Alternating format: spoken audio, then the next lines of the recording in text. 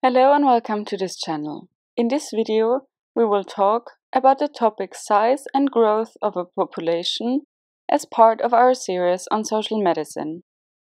Population size and growth is a critical aspect of human society that has significant implications for health, social, economic, and environmental outcomes. Accurately measuring population size and growth is essential to understand the current state of a population and to forecast future trends.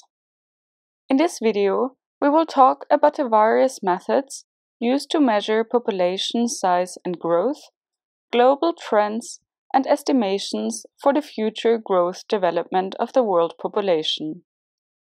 What does population size and growth measurement involve?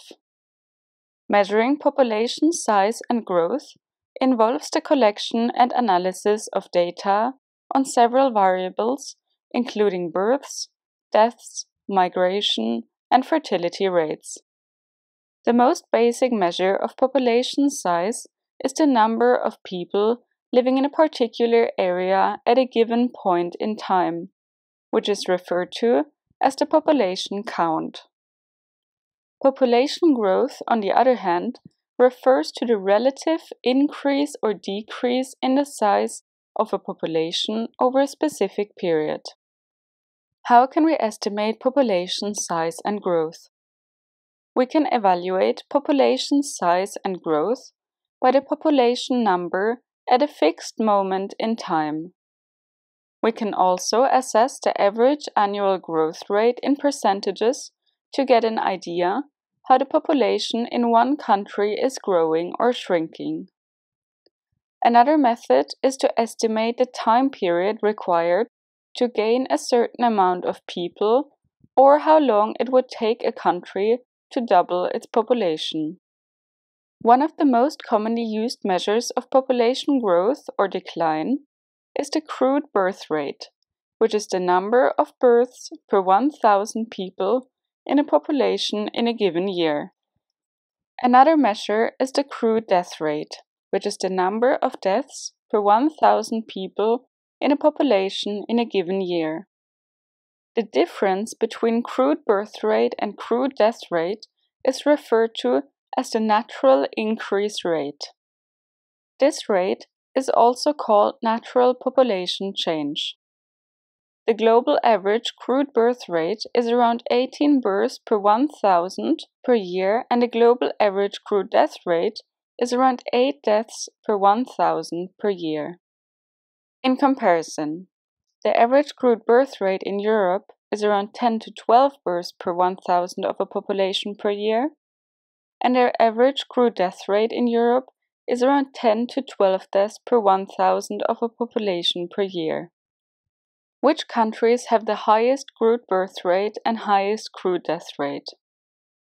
The African country Niger has consistently one of the highest crude birth rates in the world. In 2020, its crude birth rate was estimated to be around 44 births per 1,000 of a population. The Democratic Republic of Congo has also had a high crude birth rate. In 2020, its crude birth rate was estimated to be around 38 births per 1,000 of a population. Bulgaria has had one of the highest crude death rates in the world. In 2020, its crude death rate was estimated to be around 16 deaths per 1,000 population. Japan has one of the highest life expectancies globally, but it also has a relatively high crude death rate due to its aging population. In 2020, its crude death rate was estimated to be around 11 deaths per 1,000 population. Migration is another crucial factor in population growth and is measured using net migration, which is the difference between the number of immigrants and emigrants in a population.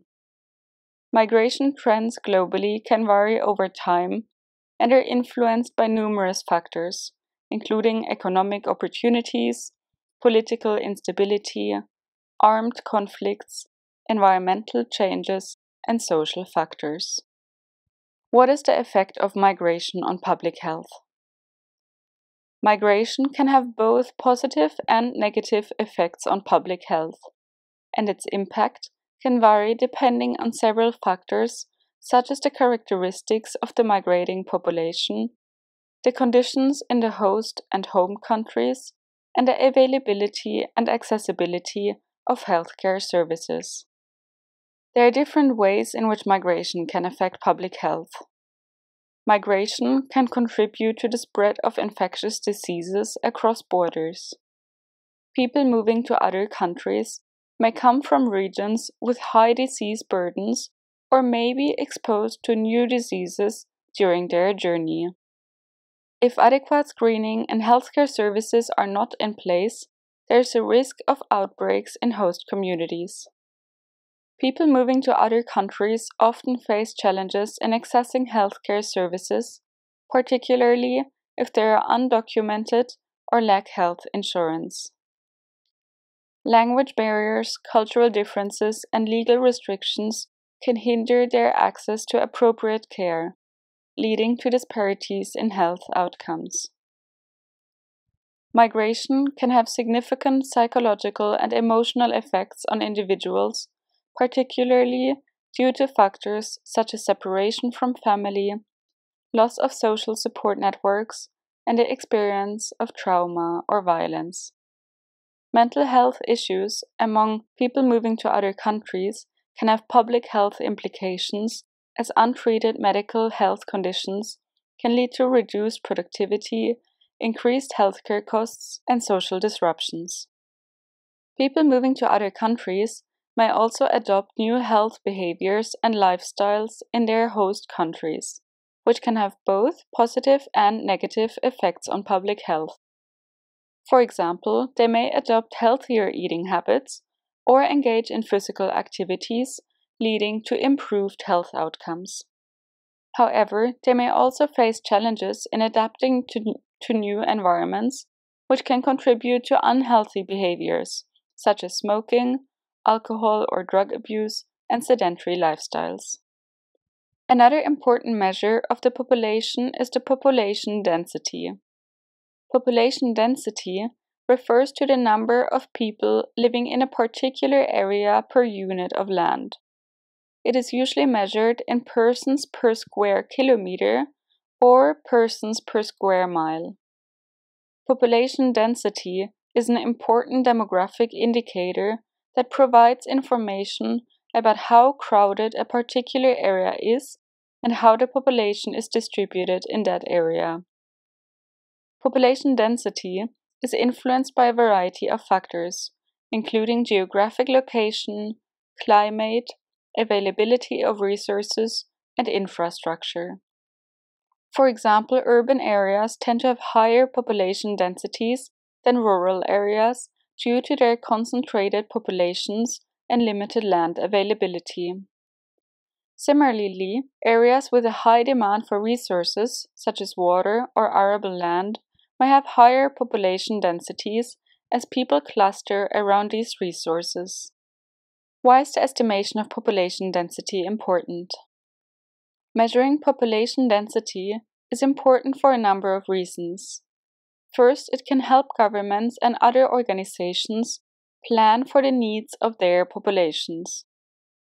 For example, if an area has a high population density, then more resources such as hospitals, schools, and housing may be needed to support the population.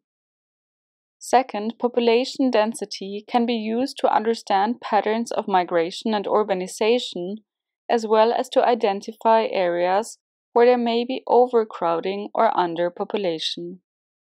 Population density is a key factor in determining the social, economic, and environmental well-being of a particular area.